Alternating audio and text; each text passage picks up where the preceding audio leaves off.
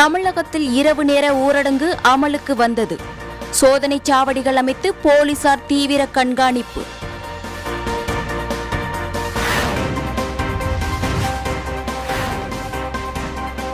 நாட்டு மக்கள் கவனமாக இருந்தால் முழு ஊரடங்கு தேவையில்லை.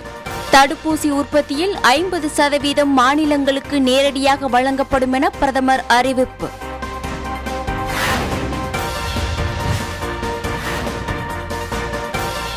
தமிழகத்தில் மேலும் 10,986 பேருக்கு கொரோனா பாதிப்பு. 6,250 பேர் டிஸ்சார்ஜ் செய்யப்பட்டதாக சுகாதாரத்துறை தகவல்.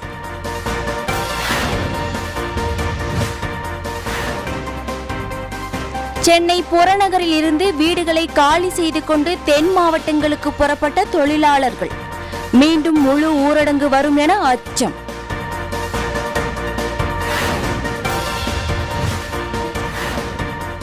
தமிழகத்திற்கு விமானம் மூலம் கொண்டுவரப்பட்ட 6 லட்சம் தடுப்பூசிகள். மேலும் 5 லட்சம் தடுப்பூசிகள் வருவதால் தட்டுப்பாடு இல்லை என அமைச்சர் விஜயபாஸ்கர் தகவல்.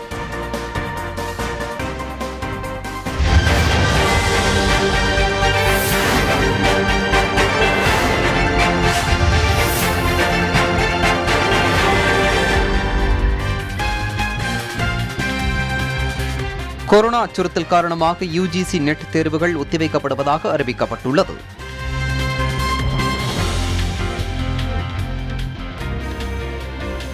நாடு முழுவதும் 44 லட்சம் கொரோனா தடுப்பூசி டோஸ்கள் வீணாகி உள்ளதாகவும் அதில் அதிகபட்சமாக தமிழகத்தில் 12.10% டோஸ்கள் வீணாகி உள்ளதாகவும் தெரிவிக்கப்பட்டுள்ளது.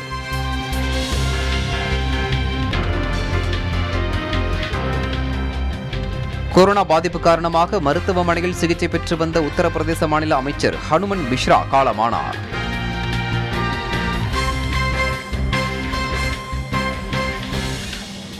இந்திய தலைமை தேர்தல் ஆணையர் சுஷில் சந்திராவுக்கு கொரோனா தொற்று உறுதி செய்யப்பட்டுள்ளது.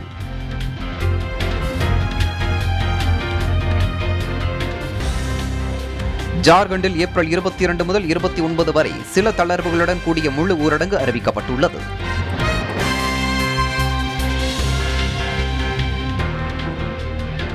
முகக்கவசம் அணியாதவர்களிடமிருந்து 10,000 ரூபாய் வரை அபராதம் வசூலிக்கப்படும் என உத்தரப்பிரதேச அரசு அறிவித்துள்ளது.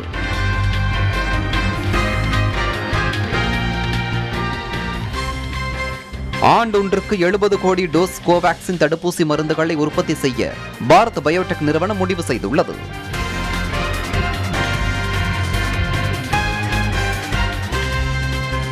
அமெரிக்க முன்னாள் துணை அதிபர் வால்டர் மண்டிலி தனது 93வது வயதில் காலமானார்.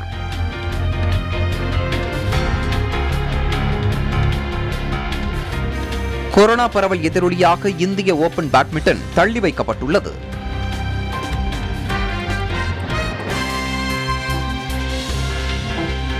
சென்னை, கொல்கத்தா உள்ளிட்ட 9 நகரங்களில் T20 உலகக்கோப்பை நடத்தப்படும் என BCCI அறிவித்துள்ளது.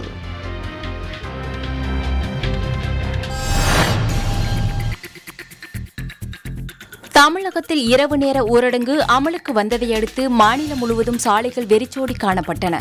கொரோனா பரவலை கட்டுப்படுத்த தமிழகம் முழுவதும் இரவு நேர ஊரடங்கு நேற்றிரவு அமலுக்கு வந்த நிலையில் தலைநகரான சென்னையில் பெரும்பாலான இடங்கள் வெறிச்சோடி காணப்பட்டன.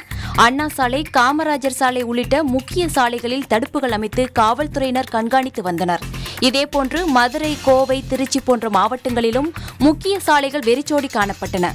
சில இடங்களில் விதிகளை மீறி செல்வோரை காவல்துறையினர் ஒலிபெருக்கி மூலம் எச்சரித்து அனுப்பி வைத்தனர்.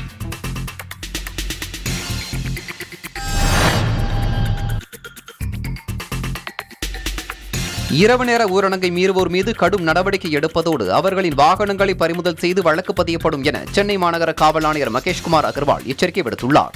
இரவு முழு ஊரடங்கு பாதுகாப்பு கண்காணிப்பு பணியில் 2000 போலீசார் ஈடுபட உள்ளதாகவும் சென்னையில் 200 இடங்களில் காவல்துறையினர் வாகன சோதனை பணியில் ஈடுபடுவார்கள் என்றும் கூறினார். முக்கிய சாலைகளில் வாகன சோதனை தீவிரப்படுத்தப்படும் எனவும் மேம்பாலங்கள் மூடப்படும், தினமும் 10 மணிக்கு வாகன சோதனைகளை தொடங்கப்படும் எனவும் தெரிவித்தார். இரவு முழு ஊரடங்கை மீறி வெளியே வருபவர்கள் மீது வழக்கு பதிவு செய்து நடவடிக்கை எடுக்கப்படும் என்று கூறிய மகேஷ்குமார் அகர்வால் உத்தரவை மீறி வருபவர்களின் வாகனங்களை பறிமுதல் செய்யப்படும் என்றார். ஞாயிற்றுக்கிழமை முழு ஊரடங்கு அன்று திருமண நிகழ்ச்சிகளுக்கு செல்பவர்கள் திருமண அழைப்பிதழை வைத்திருந்தால் போதும் என்று கூறிய அவர் காவல்துறையினரிடம் காட்டினால் அனுமதி வழங்கப்படும் என்றார். ஊரடங்கு சமயத்தில் ரயில் நிலையங்கள், விமான நிலையம் செல்பவர்கள் பயண டிக்கெட்டை காட்டினாலே போதும், காவல்துறை அனுமதிப்பார்கள் என்றும், பத்திரிகைகள், ஊடகங்களுக்கு எந்தவித கட்டுப்பாடுகளும் இல்லை என்றும் சென்னை காவல் ஆணையர் மகேஷ்குமார் அகர்வால் தெரிவித்துள்ளார்.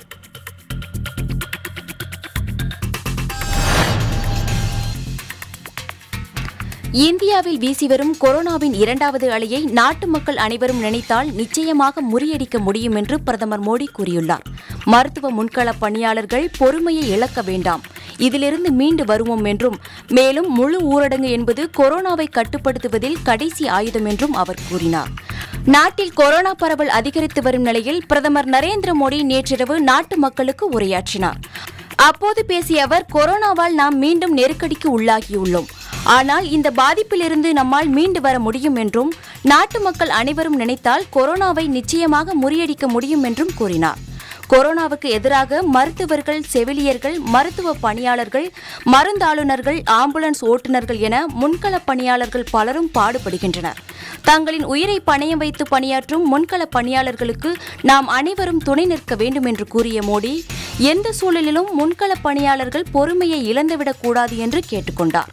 ஆக்ஸிஜன் சிலிண்டர் தட்டுப்பாட்டை நிச்சயமாக அரசு பூர்த்தி செய்யும் என்று கூறிய பிரதமர், கொரோனாவுக்கு எதிரான போரில் முகக்கவசம் முதல் வெண்டிலேட்டர் வரை மருத்துவ சாதன உற்பத்தியை பெரிய அளவில் செய்துள்ளோம் என்றும் கூறினார். கடந்த 16ஆம் தேதி தடுப்பூசி திட்டம் தொடங்கப்பட்டதிலிருந்து இதுவரை 12 கோடிக்கு மேற்பட்டோருக்கு தடுப்பூசி போடப்பட்டுள்ளதாக கூறிய மோடி, மே 1ஆம் தேதியிலிருந்து 18 வயதுக்கு மேற்பட்டோரும் தடுப்பூசி போட்டுக் கொள்ளலாம் என்றும் குறிப்பிட்டார். முழு ஊரடங்கு சூழல் மீண்டும் வராமல் தடுப்பது மக்களின் கைகளில்தான் உள்ளது என்று வலியுறுத்திய பிரதமர், முழு ஊரடங்கு என்பது கொரோனாவை கட்டுப்படுத்துவதில் கடைசி ஆயுதம் என்றார். கொரோனா கட்டுப்பாட்டு பகுதிகளை மைக்ரோ அளவில் அதிகப்படுத்துவதன் மூலம் முழு ஊரடங்கை தவிர்க்க முடியும் என்று மோடி ஆலோசனை கூறினார். பொருளாதாரம் பாதிக்கப்படாத வகையில் புலம்பெயர் தொழிலாளர்கள் தற்போது உள்ள இடத்திலேயே இருக்கும் வகையில் மாநில அரசுகள் நடவடிக்கை எடுக்க வேண்டும் என்றும் மோடி வலியுறுத்தினார்.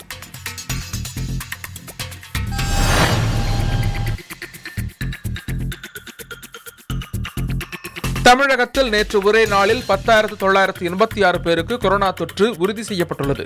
தமிழக சுகாதாரத்துறை வெளியிட்ட தகவலின்படி தமிழகத்தில் இதுவரை இல்லாத புதிய உச்சமாக 10,986 பேருக்கு கொரோனா தொற்று உறுதி செய்யப்பட்டுள்ளதாக தெரிவிக்கப்பட்டுள்ளது.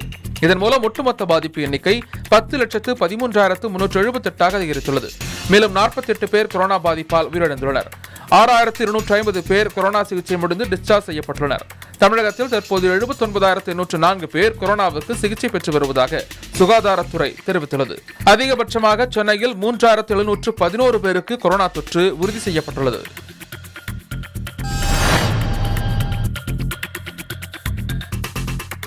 திருவள்ளூர் மாவட்டம் கனகம்மா சத்திரம் பகுதியில் உள்ள அரசு ஆரம்ப சுகாதார நிலையத்தில் கொரோனா தடுப்பூசி முகாமிற்கு ஏற்பாடு செய்யப்பட்டிருந்தது. இந்த முகாமை தமிழக ஆளுநர் நேரில் சென்று ஆய்வு செய்தார். அப்போது ஊசி செலுத்த வந்த நபர்களிடம் பேசிய ஆளுநர், தமக்கு 2 முறை தடுப்பூசி போட்டுக் கொண்டதாகவும் எவ்வித பக்க விளைவுகளுமின்றி இயல்பாக இருப்பதாகவும் தெரிவித்தார். மேலும் எவ்வித தயக்கமுமின்றி 18 வயதிற்கு மேல் உள்ள அனைவரும் தடுப்பூசி போட்டுக்கொள்ள முன்வர வேண்டும் எனவும் கேட்டுக்கொண்டார்.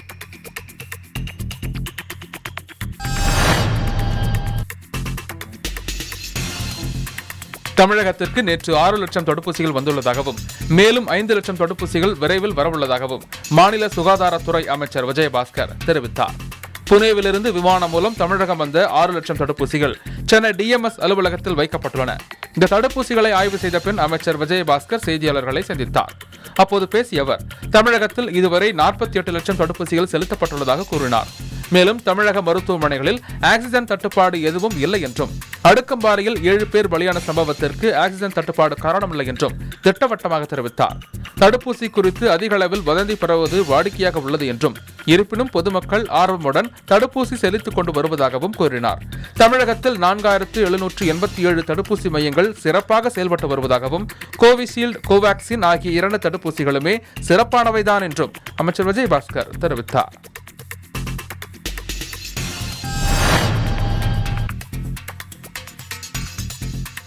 அதிகரித்து வரும் கொரோனா தொற்று பரவலின் காரணமாக தனியார் மருத்துவமனைகள் 50% படுக்கைகளை கொரோனா சிகிச்சைக்கு ஒதுக்க வேண்டும் என தமிழக அரசு உத்தரவு பிறப்பித்துள்ளது. தமிழ்நாட்டில் அதிகரித்து வரும் கொரோனா தொற்று பரவலை தடுக்க பல்வேறு நடவடிக்கைகள் மேற்கொள்ளப்பட்டு வருகின்றன. நாளுக்கு நாள் கொரோனா தொற்றால் பாதிக்கப்படுபவர்களின் எண்ணிக்கை அதிகரித்து வருவதால் கூடுதல் படுக்கைகளை ஏற்படுத்த பல்வேறு தரப்பினரும் கோரிக்கை விடுத்து வரும் நிலையில் தனியார் மருத்துவமனைகள் தங்களது மொத்த படுக்கைகளின் எண்ணிக்கையில் 50% படுக்கைகளை கொரோனா நோயாளிகளுக்கு ஒதுக்க தமிழ்நாடு அரசு செவ்வாய்க்கிழமை உத்தரவு பிறப்பித்தது. தமிழ்நாட்டில் கடந்த 24 மணி நேரத்தில் புதிதாக 10,986 பேர் கொரோனா தொற்றால் பாதிக்கப்பட்டுள்ளனர் என்பது குறிப்பிடத்தக்கது.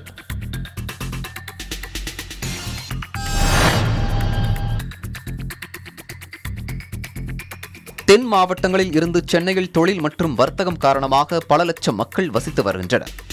இந்த நிலையில் கொரோனா காரணமாக முழு ஊரடங்கு நிலை வரும் என கருதி மக்கள் குடும்பத்துடன் தங்கள் ஊர்களுக்கு, குறிப்பாக தென் மாவட்டங்களுக்கு செல்ல தயாராகி வருகின்றனர். சொந்த ஊர்களுக்கு சென்றால் கிராமங்களில் உள்ள அக்கம்பக்கத்தினர் மற்றும் உறவினர்கள் உதவுவார்கள் என்பதை மனதில் கொண்டு நாங்கள் சென்னை வாழ்க்கையை கைவிட்டுவிட்டு குடும்பத்துடன் சொந்த கிராமத்திற்கு செல்வதாக கூறுகின்றனர்.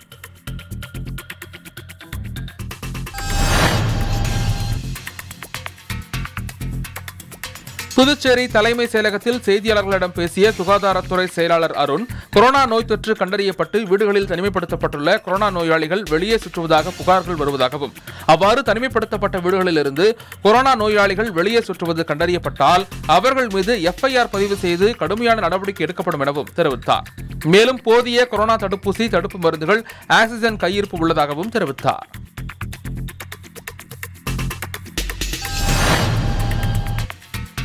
கேரளாவில் கொரோனா பாதிப்பு குறித்து அம்மாநில முதல்வர் பினராயி விஜயன் வெளியிட்ட அறிக்கையில், கேரளாவில் ஒரே நாளில் மேலும் 13,244 பேருக்கு கொரோனா தொற்று உறுதி செய்யப்பட்டுள்ளது என்றும், மொத்த பாதிப்பு எண்ணிக்கை 12,53,068 உயர்ந்துள்ளது என்றும் தெரிவித்துள்ளது. மேலும் கொரோனா பாதிப்புக்கு நேற்று 21 பேர் உயிரிழந்துள்ள நிலையில் இதுவரை 4,950 பேர் உயிரிழந்துள்ளனர் எனவும் அதில் குறிப்பிடப்பட்டுள்ளது.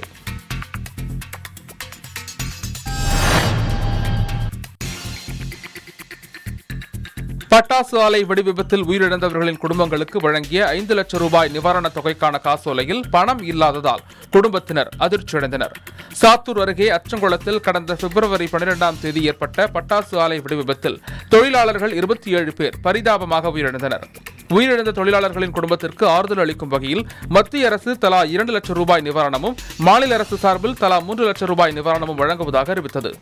மேலும் வழக்கமாக பட்டாசு ஆலை நிர்வாகம் சார்பில் வழங்கப்படும் 5 லட்சம் ரூபாய்க்கான காசோலையானது உயிரிழந்த அன்றைய தினமே வழங்கப்பட்டது. 25 குடும்பங்களுக்கு ஆலை நிர்வாகம் சார்பில் வழங்கப்பட்ட 5 லட்சம் ரூபாய் நிவாரண நிதிக்கான காசோலையில் பணம் இல்லாததால் தொழிலாளர்கள் குடும்பத்தினர் அதிர்ச்சியடைந்துள்ளனர்.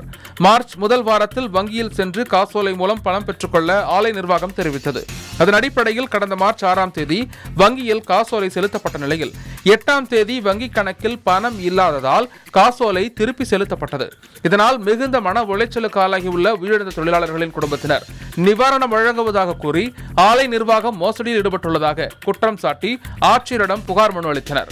மத்திய அரசு அறிவித்த தலா 2 லட்சம் ரூபாய் நிவாரணத் தொகை ஒருவருக்கு கூட கிடைக்கவில்லை எனவும், மாநில அரசு அறிவித்துள்ள தலா 3 லட்சம் நிவாரணத் தொகை இதுவரை 17 பேருக்கு மட்டுமே வழங்கப்பட்டுள்ளதாகவும், வாழ்வாதாரத்திற்கு உதவி செய்யும் வகையில் அனைவருக்கும் முறையாக நிவாரண உதவித்தொகை பெற்றுத்தர நடவடிக்கை எடுக்க வேண்டும் என வேதனையுடன் கோரிக்கை விடுத்துள்ளனர். பாதிக்கப்பட்டவங்களுக்கு எல்லாருக்கும் இதோட ஒரு 25 குடும்பங்களுக்கு மேல பாதிக்கப்பட்டிருக்கோம். குழந்தைங்களை வச்சிருக்கோம், கஷ்டப்பட்டு இருக்காங்க. சிலர் அப்பாவை இழந்திருக்காங்க, அம்மாவை இழந்திருக்காங்க. இப்படி ஒரு இழப்பு நடந்தும் அந்த நிதிக்காக இப்படி அலையிறது, அந்த நிதியை இப்படி கேட்கறது இந்த அரசுக்கு சரியா இருக்கான்னு தெரியல. ஏற்கனவே பல்வேறு மன உளைச்சலுக்குள்ள ஆளாகி தான் நாங்கள் நிர்கதியான ஒரு நிலையில நிற்கிறோம். ஏன்னா எந்தவித பாதுகாப்பும் எங்களுக்கு இல்லாத இந்த சூழல்ல கொடுக்கக்கூடிய நிதியை இந்த அரசாங்கம் அலக்களிக்காம எங்களுக்கு கொடுக்கணும். கல் உளுந்து எலும்பு ஆப்ரேஷன் இருக்கு சார். நீ வரல சார், ரொம்ப கஷ்டப்படுது சார். சாப்பாடுக்குள்ள வழி இல்லாமல் ரொம்ப வீட்டுக்கார் நானும் ரொம்ப கஷ்டப்படுது சார்.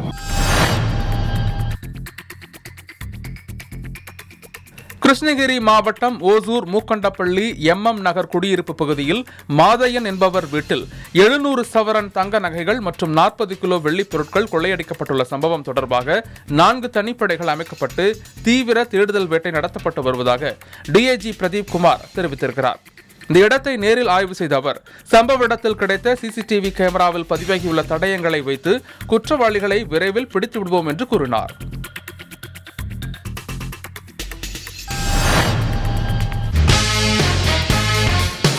நல்லா கேக்குறாங்க டீட்டியல்.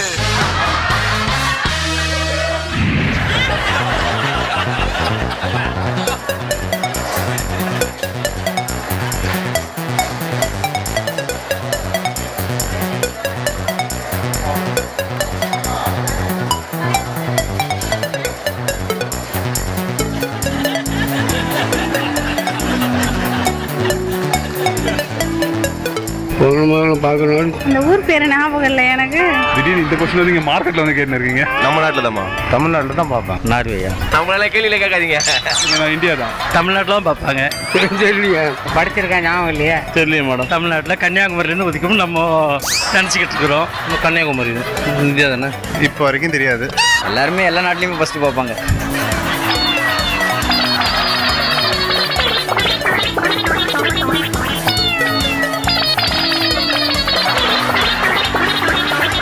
நியூசிலாந்து.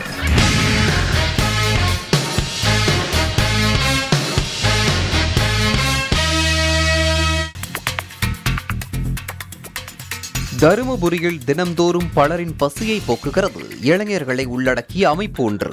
தருமபுரி நகரில் கடந்த 8 ஆண்டுகளாக பல்வேறு சேவை பணிகளை செய்து வருகிறது மை தருமபுரி என்ற அமைப்பு.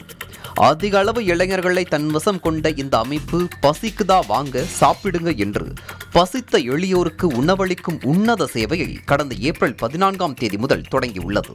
நகரின் மத்திய கூட்டுறவு வங்கி அருகில் இந்த சேவை பணி தொடர்ந்து நடைபெற்று வருகிறது. மதியம் 1 மணி அளவில் அவ்வழியில் வரும் ஏழை எளிய ஆதரவற்றவர்களுக்கு உணவு வழங்கி மகிழ்கின்றனர். முதலில் 10 பேருக்கு தேவையான உணவை வழங்கினர். தற்போது 30 பேருக்கு வழங்கி வருகின்றனர். மேலும் உணவு முடிந்த பின் யாரேனும் வந்தால் அவர்களுக்கு மீண்டும் உணவை வாங்கி வந்து கொடுத்து அனுப்புகின்றனர். கோவிட் சூழ்நிலையில் பலரும் பொருளாதாரத்தில் நலிவடைந்து உணவுக்கே வழியில்லாமல் இருப்பவர்களுக்கு இந்த உணவு வழங்கும் சேவை பெரிதும் பயன்படுகிறது. உணவு வேண்டும் என்பவர்கள் அவர்களாகவே வைத்திருக்கும் உணவை எடுத்துக் கொள்ளலாம். தற்போதைய நிலைக்கு உணவகங்களில் உணவு பார்சல்களாக வழங்கப்படுகிறது.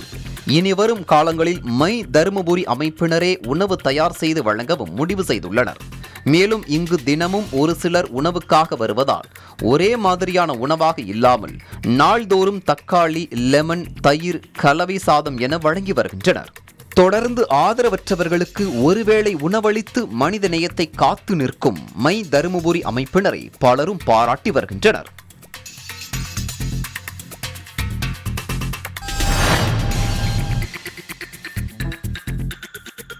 புற்றுநோய் வைத்தியத்தில் பாரம்பரியமாக சிகிச்சை செய்து வரும் பழங்குடியின சமூகத்தைச் சேர்ந்த இளைஞருக்கு ஜெர்மனி நாட்டின் உலக அமைதி பல்கலைக்கழகம் பட்டம் வழங்கி கௌரவித்துள்ளது. பாலக்காடு வட்டம் முக்காலி பகுதியைச் சேர்ந்தவர் ராஜேஷ். பழங்குடியின சமூகத்தைச் சேர்ந்த இவரது குடும்பம் பல வருடங்களாக புற்றுநோய்க்கு பாரம்பரிய வைத்திய முறையில் சிகிச்சை அளித்து வருகின்றனர். இந்த நிலையில் 3வது தலைமுறையாக ராஜேஷ் பாரம்பரிய மருத்துவ படிப்பை முடித்து மூலிகை மருத்துவத்தில் சர்வதேச பட்டம் பெற்றுள்ளார். புற்றுநோய் சிகிச்சையில் இவரது சேவையை பாராட்டி ஜெர்மனி நாட்டின் உலக அமைதி பல்கலைக்கழகம் சார்பில் doctor of traditional health care என்கிற பட்டம் வழங்கி கௌரவித்துள்ளது.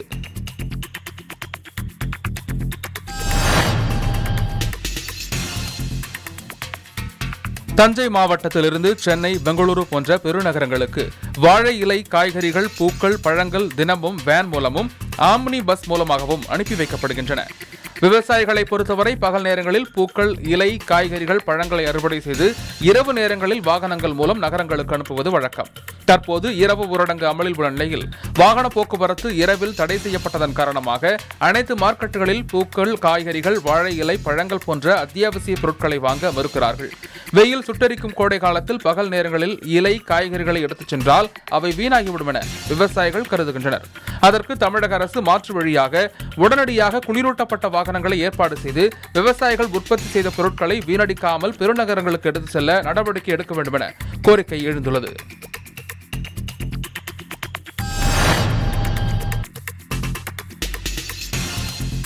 கிருஷ்ணகிரி மாவட்டத்தில் உள்ள மாமரங்களில் புதிய வகை பூச்சி தாக்குதல் குறித்து தோட்டக்கலை இணை இயக்குநர், முதன்மை விஞ்ஞானிகள் நேரில் ஆய்வு மேற்கொண்டனர்.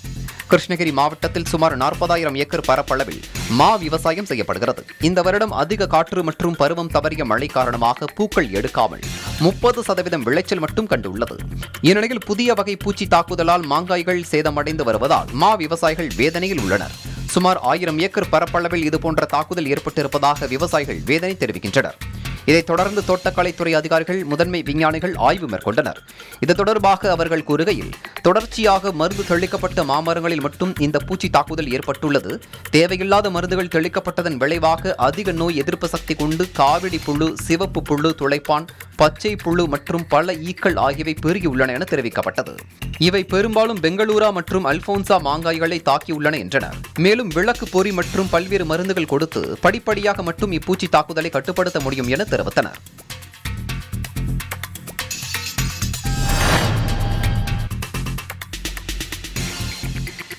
தமிழகத்தில் தற்போது மாம்பழ சீசன் தொடங்கியுள்ள நிலையில் நீலகிரி மாவட்டத்தில் மாம்பழ விற்பனை நடைபெற்று வருகிறது. இந்நிலையில் சேலம் உள்ளிட்ட பகுதிகளில் இருந்து காய் பருவத்தில் கொண்டுவரப்படும் மாங்காய்கள் கார்பைடு என்ற ரசாயன பவுடர் மூலம் பழுக்க வைக்கப்பட்டு சந்தையில் விற்பதாக சுகாதாரத்துறை அதிகாரிகளுக்கு புகார் வந்தன. இதைத் தொடர்ந்து சந்தையில் ஆய்வு செய்த அதிகாரிகள் ரசாயனம் கொண்டு பழுக்க வைத்த சுமார் 100 கிலோ மாம்பழங்களை பறிமுதல் செய்து அவற்றை பினாயில் ஊற்றி அளித்தனர்.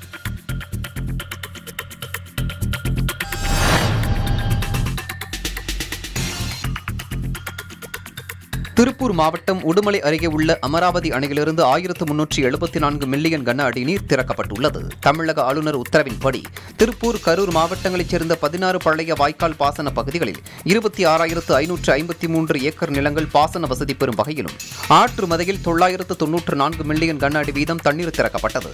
மேலும் 25,250 ஏக்கர் புதிய பாசன விவசாய நிலங்களுக்கு அமராவதி பிரதான கால்வாய் மூலமாக 380 மில்லியன் கன அடி வீதம் உயிர் தண்ணீராகவும், திருப்பூர், கரூர் மாவட்ட பொதுமக்களுக்கு குடிநீர் தேவைக்காகவும் 10 நாட்களுக்கு அமராவதி அணையிலிருந்து தண்ணீர் திறக்கப்பட்டுள்ளது.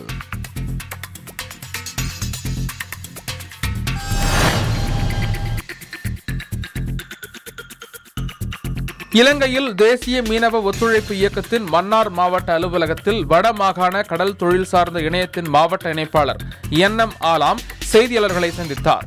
அப்போது பேசிய அவர், தென்னிலங்கை மீனவர்கள் கைது செய்யப்படுகின்ற நிலையில் அவர்களின் விடுதலைக்கு அரசு துரித முயற்சிகளை மேற்கொண்டுள்ளது. ஆனால் வடக்கு மீனவர்கள் இந்திய கடற்படையினரால் கைது செய்யப்பட்டு தடுத்து வைக்கப்படுகின்ற நிலையில் அவர்களின் விடுதலைக்கு அரசு எவ்வித முயற்சிகளையும் மேற்கொள்வதில்லை என குற்றம் சாட்டினார்.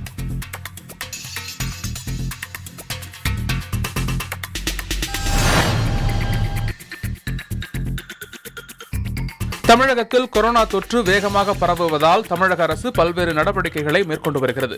மக்கள் அதிகம் கூடும் இடங்களான பூங்கா, சுற்றுலா தலம் உள்ளிட்டவைகளை மூடப்படுவதாக அறிவித்ததை அடுத்து மேட்டூர் அணை பூங்கா மூடப்பட்டுள்ளது. கொரோனா தொற்று கட்டுக்குள் வந்த பிறகு தமிழக அரசின் உத்தரவுப்படி மீண்டும் பூங்கா திறக்கப்படும் என பொதுப்பணித்துறை அதிகாரிகள் தெரிவித்துள்ளனர்.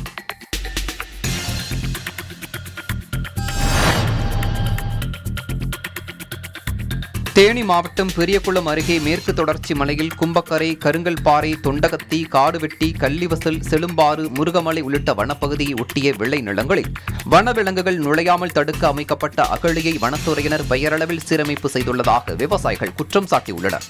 5 ஆண்டுகளுக்கு முன்னர் 15 கிலோமீட்டர் தொலைவிற்கு அமைக்கப்பட்ட இந்த அகழியை மீண்டும் தூர்வாரியதில் முறைகேடுகள் நடந்துள்ளதாக விவசாயிகள் குற்றம் சாட்டியுள்ளனர். இதுகுறித்து கருத்து தெரிவித்த மாவட்ட வனத்துறை அதிகாரி, அகழி சீரமைப்பை மீண்டும் ஆய்வு செய்து உரிய நடவடிக்கை எடுக்கப்படும் என தெரிவித்தார்.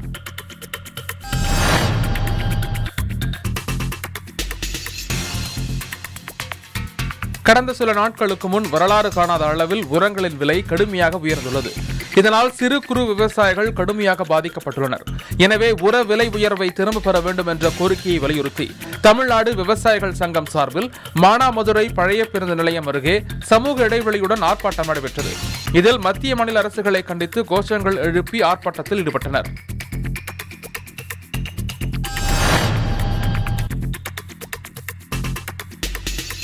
கோவிட் பேரிடரை எதிர்கொண்டு உயிரிழந்த முன்களப் பணியாளர்களுக்கு வழங்கி வந்த 50 லட்சம் ரூபாய் காப்பீடு திட்டம் காலாவதியாகி 27 நாட்கள் ஆகியுள்ளதால் அதை உடனே புதுப்பிக்க வேண்டும் என மதுரை MP வெங்கடேசன் கோரிக்கை விடுத்துள்ளார். இதுகுறித்து மத்திய சுகாதார மற்றும் குடும்ப நலத்துறை அமைச்சருக்கு அவர் கடிதம் எழுதியுள்ளார். இக்காப்பீட்டு திட்டம் எவ்வித கால தாமதமின்றி உடனடியாக புதுப்பிக்கப்பட வேண்டும் என்றும், மார்ச் 24ஆம் தேதி நள்ளிரவுக்கு பின்னர் உயிரிழந்தவர்களுக்கும் காப்பீட்டு பயன் கிடைப்பதை மத்திய அரசு உறுதி செய்ய வேண்டும் என்றும் அவர் கேட்டுக் கொண்டுள்ளார்.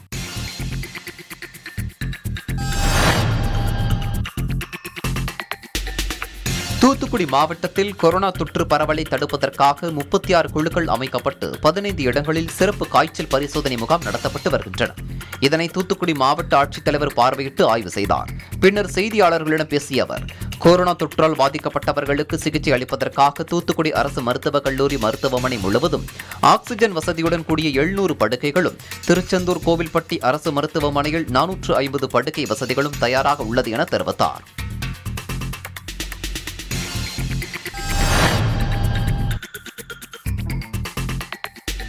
கொரோனா தொற்றால் பாதிக்கப்பட்டவர்களுக்கு சிகிச்சை அளிப்பதற்காக தூத்துக்குடி அரசு மருத்துவக் கல்லூரி மருத்துவமனையில் முழுவதும் ஆக்ஸிஜன் வசதியுடன் கூடிய 700 படுக்கைகளும், திருச்செந்தூர் கோவில்பட்டி அரசு மருத்துவமனையில் 450 படுக்கை வசதிகளும் தயாராக உள்ளதாக அம்மாவட்ட ஆட்சியர் செந்தில்ராஜ் தெரிவித்தார். இதுகுறித்து செய்தியாளர்களிடம் பேசிய அவர், கொரோனா தொற்று பரவலை தடுப்பதற்காக 36 குழுக்கள் அமைக்கப்பட்டு மாவட்டத்தில் 15 இடங்களில் சிறப்பு காய்ச்சல் பரிசோதனை முகாமும், தூத்துக்குடி மாநகராட்சி பகுதியில் 5 இடங்களில் சிறப்பு காய்ச்சல் பரிசோதனையும் நடத்தப்பட்டு வருவதாக செந்தில்ராஜ் கூறினார்.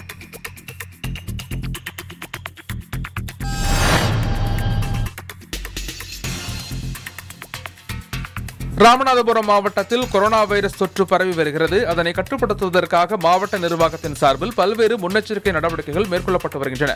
மாவட்டத்தின் பல்வேறு பகுதிகளிலும் காய்ச்சல் பரிசோதனை முகாம்கள் நடைபெற்று வருகின்றன.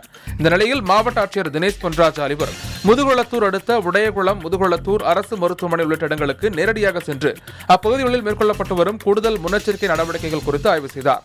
மேலும் வைரஸ் தொற்று உறுதி செய்யப்பட்டு வீடுகளில் தனிமைப்படுத்தப்பட்டுள்ள நபர்களின் வீடுகளுக்கு சென்று அவர்களுக்கு வழங்கப்படும் மருத்துவ வசதி மற்றும் அத்தியாவசிய பொருட்கள் குறித்தும் கேட்டறிந்தார்.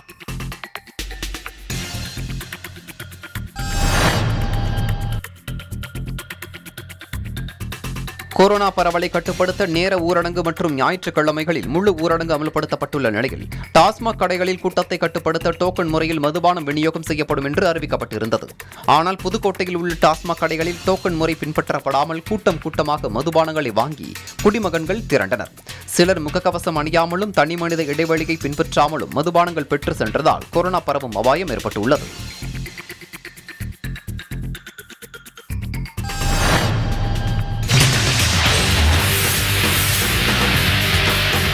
மக்கள் பார்த்ததே திருந்தாத்தான் இந்த இதை கட்டுப்படுத்த முடியுமே தவிர அரசாங்கம் எவ்வளவுதான் முயற்சி பண்ணாலும் அதை கட்டுப்படுத்த முடியும். டைம் ரெஸ்ட்ரிக்ஷன் இல்லை, ப்ளஸ் வேக்சினேஷன் வேறு 45 இப்போ தான் கொண்டு வந்திருக்காங்க. அதுவுமே சில்ட்ரனுக்கும் சேர்த்து தான் போடணும். பார்க்ஸ் எல்லாம் எதுவுமே க்ளோஸ் பண்ணலை. ஹாலிடேயில் பிள்ளைங்க எல்லோரும் வேறு வீட்டில் இருக்கிறனால they take it us at advantage. வேறு வழியே இல்லை. ஸ்கூலுக்கும் போகாதனால பீர் குரூப்போட மீட் பண்ண முடியல. ப்ரெஷர் அவங்களுக்குமே ஜாஸ்தியாக தான் இருக்குது. ஸோ பார்க்ஸ் நேச்சுரலாக கூட்டிகிட்டு போகிறாங்க. ஹோட்டல்ஸு, சினிமா தேட்டர் அது எல்லாமே க்ரௌடட் ஆயிடுச்சு. ஒரு டைம் ரெஸ்ட்ரிக்ஷன் எதுவுமே கிடையாது. இருக்கணும், அவங்கவுங்க இருக்கிறத தள்ளி இருக்கணும். வீட்டுக்கு போனால் கையால் கழுவணும், ட்ரெஸ்ஸை மாற்றணும், குளிச்சு நல்லா தட்டால் போட்டு கையில் கழுவணும், சுத்தமாக இருக்கணும். இருந்தால் ஓரளவுக்கு பரவாயில்ல இருக்கும். கரெக்டான சுகாதாரத்தை நம்ம கடைபிடிக்காதனால தான் அது இன்க்ரீஸ் ஆகிக்கிட்டு இருக்குது. சொல்கிற மாதிரி மாஸ்க்கு, சானிடைசர் இதெல்லாம் யூஸ் பண்ணிகிட்டு இருந்தோம்னா நமக்கு எதுவும் வராது. என்ன தான் வந்தாலும் நம்மளோட இம்யூனிட்டி பவர் உடம்புல அதிகமாக இருந்தாலே எந்த ஒரு டிசீஸஸும் வர்றதுக்கு வாய்ப்பே கிடையாது. அதான் ரொம்ப கட்டுப்பாடெல்லாம் இருந்தது. போக போக கொஞ்சம் தளர்வு பண்ணதில் பரவுன மாதிரி இருக்குது. மக்கள் கொஞ்சம் அலட்சியமாக இருந்தது. அதுவும் ஒரு காரணமாக இருக்கலாம். யாரும் அவ்வளோ ரூல்ஸ் ஃபாலோ பண்ணுறது இல்லை. யாருமே அவ்வளோவா அவங்கள சேஃப்டியாக பார்த்துக்கிறது இல்லை. அதனாலேயே இருக்கலாம். அந்த மாதிரி தான் ரீசன் சொல்லிட்டு இருக்காங்க. எது உண்மைன்னு தெரியல. சில பேர் அரசியல் நோக்கம்னு சொல்கிறாங்க. எது உண்மை அப்படிங்கிறது தெரியல. மேக்ஸிமம் கொரோனா வர்றதுக்கு சமூக இடைவெளி கண்டிப்பாக தேவைப்படுது. ஏன்னா எல்லாருக்கும் வரும். யாருக்குமே சிலப்போ எனக்கு வந்தது நான் டெஸ்ட் பண்ணதுனால எனக்கு தெரிஞ்சிச்சு கொரோனா சிம்டம்ஸ் தெரிஞ்சிச்சு. சில பேர்த்துக்கு சிம்டம்ஸ் இல்லாமல் இருக்கலாம். ஆனால் கொரோனா கண்டிப்பாக எல்லாருக்கும் ஒரு வாட்டி வந்துருக்கும். என்ன காரணமாக இருக்குது, நம்ம இருக்கிறத கரெக்டாக இருந்துக்கணும். அங்கிட்டு எங்கே போனாலும் சுத்தமாக வரணும், கை காலை கழுவி சுகாதாரமாக இருக்கணும். வெளியூர்லேருந்து கொண்டு வந்து நமக்கு இந்த மாதிரி பண்ணிட்டாங்க. அப்போ நம்ம கரெக்டாக இருந்துக்கணும். நம்ம இதில் அசால்ட்டு அலட்சியமாக இருக்கிறது தான். எல்லாம் ஈஸியாக நமக்கு வராது அப்படின்னு எல்லாம் ரொம்ப ஈஸியாக இருக்காங்களே. அதுவும் இல்லாமல் கவர்மெண்ட் நிறையா ரெஸ்ட்ரிக்ஷன்ஸ் போட்டுருந்துச்சு. அதெல்லாம் ஃபாலோ பண்ணுற மாதிரியே இல்லை. எல்லா இடத்துலையும் சொன்னாங்க பஸ்ஸில் இவ்வளோ பேர் தான் போகணும் அப்படின்னு சொன்னாங்க. ஆனால் பஸ்ஸில் அவ்வளோ பேர்லாம் போகல. நின்றுட்டு போகக்கூடாதுன்னு சொன்னாங்க. ஆனால் கூட்டமாக தான் போச்சு பஸ்ஸு. கவர்மெண்ட் சொன்ன ரெஸ்ட்ரிக்ஷன்ஸை கரெக்டாக ஃபாலோ பண்ணலை. கொரோனா படிப்படியாக குறைஞ்சிருச்சுன்னு சொல்லி ஜனங்க கொஞ்சம் அசால்ட்டாக இருந்துட்டாங்க, மாஸ்க்கு யூஸ் பண்ணாமல். இப்போ பழையபடி கூடிருச்சு. பழையபடி இந்த தேர்தல் கூட்டங்களில் ஜனங்க ஒன்றுக்கு ஒன்று கொட்ட அப்படியே பருகிடுச்சு. அவ்வளோதான், வேறு.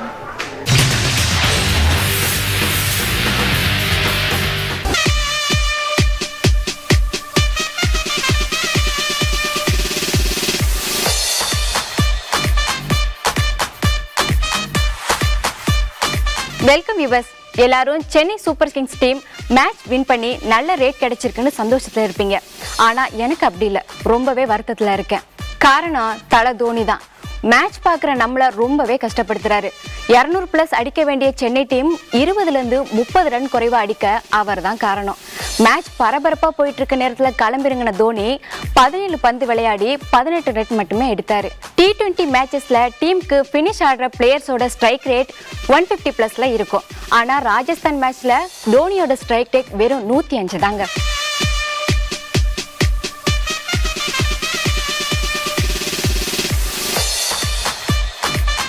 இதுல அவருக்கு மட்டும் பிரச்சனை இல்ல, டீமுக்கும் தான். ஒரு பிளேயர்ஸோட பேட்டிங் ஓஸ் மொத்த டீமையும் பாதிக்குது. இதை விட மிகப்பெரிய பேசு பொருளா மாறி இருக்க விஷயம் அவர் ரன் அவுட்ல இருந்து தப்பிக்க அடிச்ச டைவ் தாங்க. ரன் அவுட்ல ஆகுறதுல இருந்து தப்பிச்சு அவரு ஹேட்டர்ஸ் கிட்ட மாட்டிக்கிட்டாரு. முதல் மேட்ச் பாயிண்ட்ஸ் டேபிள்ல கடைசி 2 இடத்துல இருக்க பஞ்சாப் கிங்ஸுக்கும் சன்ரைசர்ஸ் ஹைதராபாத் அணிக்கும். இந்த 2 டீமும் 16 முறை நேருக்கு நேர் மோதி இருக்காங்க. இதுல 11 முறை ஹைதராபாத்தும் 5 முறை பஞ்சாப் கிங்ஸும் வின் பண்ணிருக்கு. இந்த மேட்ச் பொறுத்த வரைக்கும் ஹைதராபாத் ரசிகர்கள் எதிர்பார்க்கறது ஒண்ணுதான், கேன் வில்லியம்ஸை எப்படியாச்சும் களம் இருக்கணும்னு. ஹைதராபாத் டீம் இந்த தொடர்ல விளையாடின 3 மேட்ச்லயும் சேஸ் பண்ணி தான் தோத்துருக்கு. ஓப்பனிங் வார்னர் பெர்ஸ்டேவ்னு அதிரடி காட்டினாலும் சென்னை மாதிரியான டம் பிச்சில் சேஸ் பண்றதுக்கு ஒரு அனுபவம் வாய்ந்த வீரர் இல்லாம தோத்துருக்காங்க. இந்த பிரச்சனையை சரி பண்ண கேன் வில்லியம்ஸை டீமுக்குள்ள கொண்டு வந்தே ஆகணும்னு ரசிகர்கள் எல்லாம் மேனேஜ்மெண்ட்க்கு கோரிக்கை வச்சிருக்காங்க. பஞ்சாப் டீம்ல சின்ன பிரச்சனை தான் இருக்கு. அதை பயிற்சியாளர் கும்ளே சார்ட் அவுட் பண்ணிட்டா அவங்க வின்னிங் வேஸ்க்கு திரும்பிடுவாங்க. அடுத்த மேட்ச் நம்ம சென்னை சூப்பர் கிங்ஸ்க்கும் கொல்கத்தா நைட் ரைடர்ஸ்க்கும். இந்த 2 டீமும் இதுவரை 23 முறை நேருக்கு நேர் மோதிருக்காங்க. இதுல சென்னை டீம் 14 முறையும் கொல்கத்தா டீம் 8 முறையும் வின் பண்ணிருக்கு. ஒரு மேட்ச் மழையினால ரத்தாயிருக்கு. நடப்பு தொடர்ல சென்னை அணி தன்னோட முதல் மேட்ச் தவிர அடுத்த 2 மேட்ச்லயும் ஜெயிச்சு நல்ல ஃபார்ம்ல இருக்கு. மறுபக்கம் கொல்கத்தா டீம் முதல் மேட்ச் தவிர அடுத்த 2 மேட்ச்லயும் தோத்துட்டு சோகத்துல இருக்காங்க. இந்த மேட்ச் பொறுத்த வரைக்கும் 2 டீம்லயும் சின்ன சேஞ்சஸ் எதிர்பார்க்கலாம். இந்த 2 மேட்சையும் ஜாலியா பார்த்துட்டு மறக்காம நாளைக்கு வந்துடுங்க. அப்டேட்ஸோட நான் வந்துடுறேன்.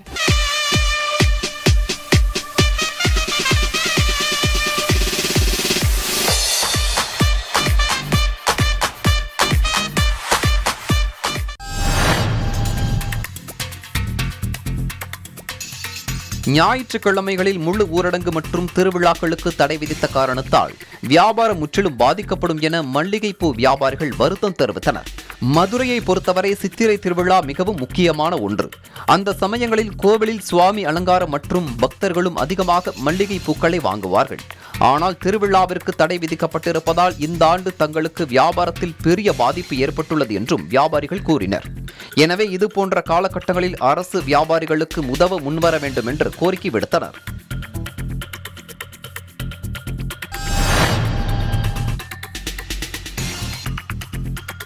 வேலூர் மாவட்டம் குடியாத்தம் நகராட்சியில் மொத்தமுள்ள 36 வார்டுகளில் 80க்கும் மேற்பட்ட தூய்மை பணியாளர்கள் பணியாற்றி வருகின்றனர். இந்நிலையில் கடந்த 2 தினங்களுக்கு முன்பு ஒப்பந்த அடிப்படையில் பணியாற்றும் வயதான தூய்மை பணியாளர் ஒருவர் குடியாத்தம் அரசு மருத்துவமனைக்கு பின்புறம் செல்லும் கழிவுநீர் கால்வாயில் கையுறை, காலுறை உள்ளிட்ட போதிய பாதுகாப்பு கவசங்கள் இன்றி இடுப்பளவு கழிவுநீர் கால்வாயில் இறங்கி வெறும் கையால் சுத்தம் செய்து வந்தார். இது தொடர்பான வீடியோ சமூக வலைதளங்களில் வேகமாக பரவியது. இதையடுத்து குடியாத்தம் பகுதியைச் சேர்ந்த சபாய் கரம்சாரி ஆந்தோலன் அமைப்பைச் சேர்ந்த சாமுவேல் என்பவர் செய்தியாளர்களை சந்தித்தார். அப்போது பேசியவர், தூய்மை பணியாளர்கள் கழிவுநீர் கால்வாயில் இறங்கியோ, செப்டிக் டேங்க், பாதாள சாக்கடை உள்ளிட்ட இடங்களில் இறங்கியோ வெறும் கையால் கழிவுகளை சுத்தம் செய்யக்கூடாது என 2013ஆம் ஆண்டு சட்ட திருத்தம் கூறினாலும் இம்மாதிரியான அவல நிலைகள் தொடர்ந்து வருவது வருத்தம் அளிக்கிறது என்றார். மேலும் 2015 முதல் 2018 வரை வெறும் கையால் மலம் அள்ளுபவர்கள் யாரும் இல்லை என்றும், அதுவும் 462 பேர் மட்டுமே இதுபோன்ற பணிகளை செய்து வருவதாகவும் தமிழக அரசு கூறியது. ஆனால் சபாய் கரம்சாரி ஆந்தோலன் அமைப்பு தமிழகத்தில் நடத்திய ஆய்வில் 6 மாவட்டங்களில் சுமார் 3019 பேர் இதுபோன்ற பணிகள் செய்து வருவதை கண்டுபிடித்தோம் என்றார். மேலும் பேசிய அவர், இதுபோன்ற செயல்களால் ஆண்டுக்கு சராசரியாக 23 பேர் வரை உயிரிழக்கின்றனர் என்றும், அரசு இதை இன்னமும் கவனத்தில் எடுத்துக் கொள்ளாதது வருந்தத்தக்கதாக உள்ளது என்றும் சாமுவேல் கூறினார்.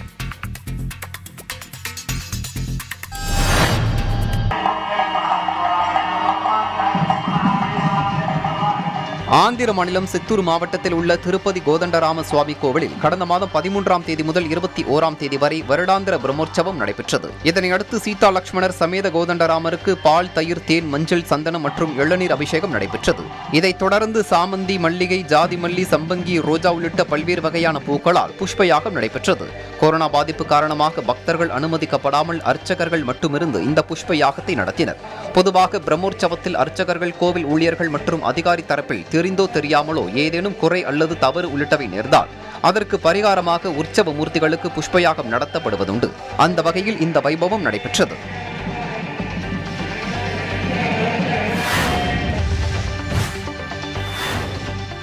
உசிலம்பட்டி அருகே 3 கட்டுவிரியன் பாம்புகள் பிடிபட்டது. மதுரை மாவட்டம் கவனம்பட்டி ராஜவடிவு தெருவைச் சேர்ந்தவர் போக்குவரத்து காவலர் சத்தியமூர்த்தி. இவரது வீட்டின் அருகில் 2 பாம்புகள் இருந்ததை கண்ட பொதுமக்கள் உசிலம்பட்டி தீயணைப்புத் துறைக்கு தகவல் அளித்தனர். விரைந்து வந்த தீயணைப்பு வீரர்கள் 2 கட்டுவிரியன் பாம்புகளை பிடித்தனர். அப்போது பதுங்கியிருந்த மேலும் ஒரு கட்டுவிரியன் பாம்பு என 3 பாம்புகளையும் தீயணைப்புத்துறை வீரர்கள் பிடித்து உசிலம்பட்டி வனச்சரக வனத்துறை அலுவலர்களிடம் ஒப்படைத்தனர். திருப்பத்தூர் மாவட்டம் நாற்றாம்பள்ளி அடுத்த சுண்ணாம்புக்குட்டை பகுதியில் பசுமை பாதுகாப்பு அமைப்பு சார்பில் நடிகர் விவேக்கின் மறைவை ஒட்டி சாலையோரம் 100க்கும் மேற்பட்ட மரக்கன்றுகள் நடப்பட்டு அஞ்சலி செலுத்தப்பட்டது.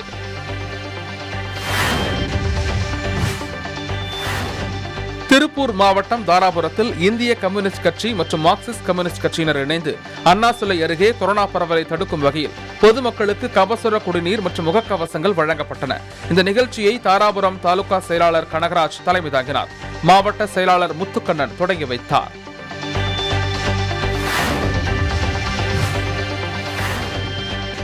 திருச்சி காந்தி சந்தையில் கூலி உயர்வு கேட்டு போராடியதால் சுமைப்பணி தொழிலாளர்கள் பணி நீக்கம் செய்யப்பட்டனர். இந்த நிலையில் பணி நீக்கம் செய்யப்பட்ட சுமைப்பணி தொழிலாளர்களுக்கு மீண்டும் பணி வழங்க வலியுறுத்தி கஞ்சி தொட்டி திறந்து CITU தொழிற்சங்கத்தினர் போராட்டம் நடத்தினர்.